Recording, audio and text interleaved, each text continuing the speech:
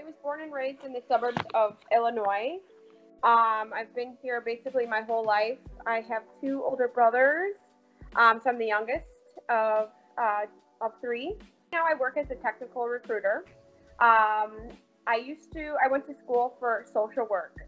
My dad was pretty sick when I was growing up, and probably for several years of my life, I just remembered having to take care of him and helping him through his illness. So with that experience in my life, I wanted to go into social work and be a change agent in the world and help out other people based on my experience with my father. Outside of my work life, I am pretty simple. I like shopping and eating. Like, that's my ideal day. I just want to eat and shop. I love clothing. Having acne, I think clothing has been like something that makes me feel good, right? Putting an outfit together and just the way it feels with the heels and jewelry, like that's been my outlet. So I love clothing. I love shopping. I shop for my mom. I love it.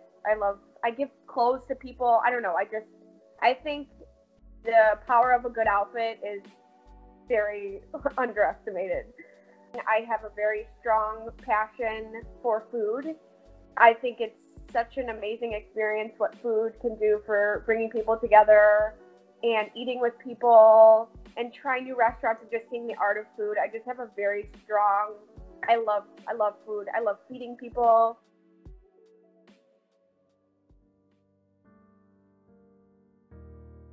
Absolutely. I mean, I felt so alone in that journey. I would watch commercials and my stomach would get all tight because you'd see these models with clear skin, or I had to delete my Instagram account at one point because it's like social media is just social media. It's everywhere. It's the plague. So just having that constant reel of perfectness, and I'm sitting at home in the dark with fucking toothpaste on my face and whatever, like, and I'm like, what the hell? Like, I felt horribly alone. What I love about social media as well is because how there's been such a positivity movement just for body in general, whether that's representing all figures and all body types, and now this kind of acne positivity movement that I've been noticing has been just breathtaking.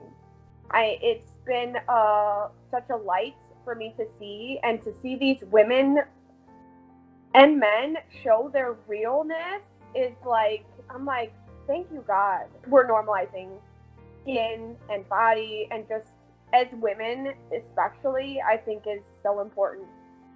So important, because there's just so much pressure.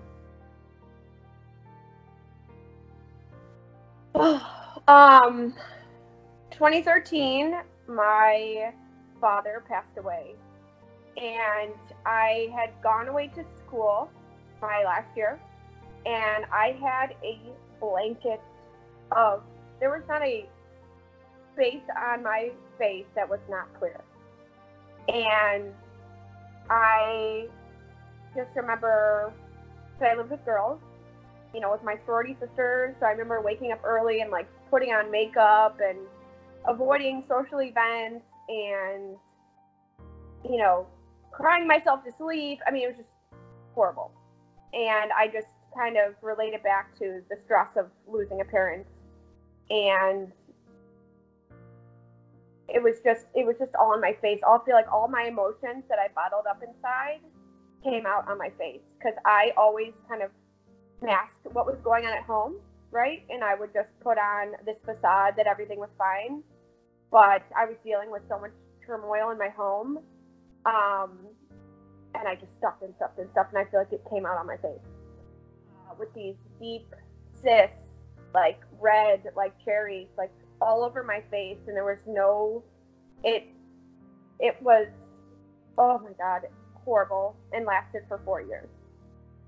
Mind you, I've been to every naturopath, functional medicine doctor, tried every skincare, everything under the sun, spent, I can't even, just a disgusting amount of money to get my skin clear. And for 4 years, I saw very little improvement. And there was one point where my family had to sit me down. Sorry, I get really emotional when I talk about it, because they were like, you need to do something. We need to change course, because what you've done, you're not the same Meredith that you are. You're not the same person. You're not the Meredith that we know and love. And because I just kind of avoided the, what's it called?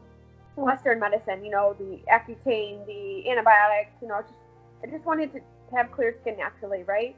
I wanted my body to be able to produce naturally clear skin, without any birth control or whatever. And it was at that point where, things started to shift, because I was so determined to find that cure, whether it was with a supplement or with a skincare product or with a mask or anything. I just was so determined to find it, and I just had to let it go. Like when you spend so much time trying to figure something out, I had to let it go. Because I would avoid social events. I completely fell off the earth with my circle of friends. I would sit in the dark all weekend long. I almost lost my job because of it. Because I'd be in the bathroom crying, because it was all I thought about. It was just in the forefront of my mind. And I know my skin looks the best it's ever looked. So I know it's kind of hard for you to understand what I'm saying, but I have archives of my darkest times where my skin was so inflamed and red and bumpy. And I finally let it go, and I just stopped stripping away my skin and hating on my skin, because this is what I was doing. Is I would put on masks and glycolics and acids, and I just was so mean to my skin, because I was so angry about my situation that I was like taking it out on my skin. And I adopted a very simple skincare routine, using some oil cleansing and BANISH. And my skin slowly just started to look better. It wasn't so inflamed, and I just cutting out all the crap and just letting my body rest after the years of stress and depression and pain that it caused me, and just letting myself, just getting out of the skin thing and getting back into life, simplifying things obviously, and getting off that roller coaster of finding my cure for acne. My skin has gotten tremendously better.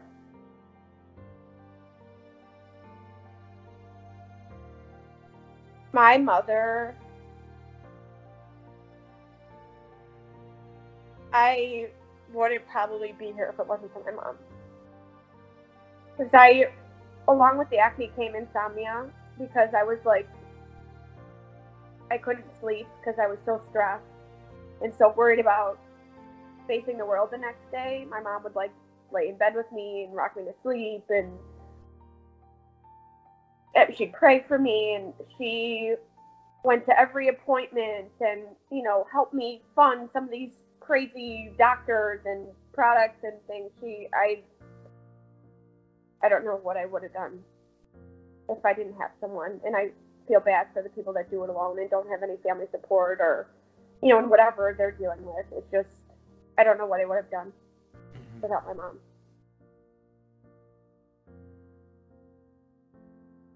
I think it's a whole big piece for me that really turned everything around was you don't need to fix yourself. You don't need to fix yourself.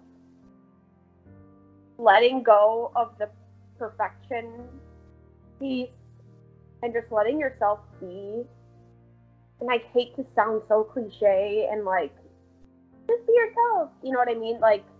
Just being yourself, where you're at, show up with your fucking chin held high as day, and just be yourself. Bring your light into the world. Stop thinking about yourself and just seeing what you can put out into the world. The mindset, I think, is going to be ideal in getting yourself back after struggling. And I think, especially in skincare, how there's a 12-step skincare routine with 12 peels, 7 acids, 8 serums, eye cream, like mask. Like, it's like,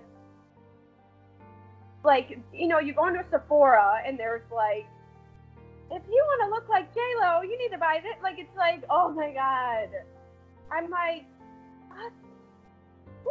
Who has the money and time to do all of that? Like, I think just simplicity and just letting yourself be, using good quality skincare and just showing up no matter what.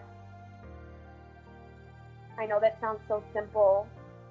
I mean, obviously take care of yourself and eat well and do all that other stuff, but I think the bottom line is just letting yourself be. Because I just would wake up with a pit in my stomach every day about my skin. It was just always on the forefront. And I just letting that go changed everything.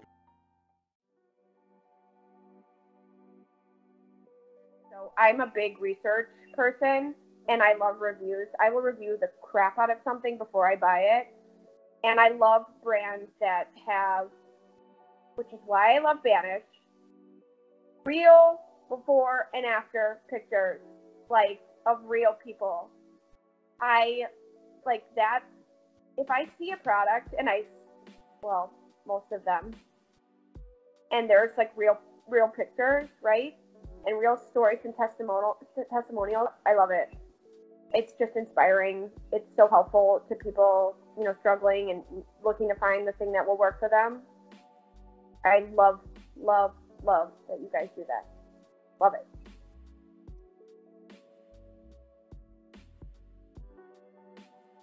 So the first product I think I got was the vitamin C moisturizing cream when I totally threw away my arsenal of crap that I bought. And it was the only moisturizer that like just absorbed. I tried so much. It's disgusting. And I just needed to bring balance to my skin, and it absorbs well. It looks great underneath my makeup.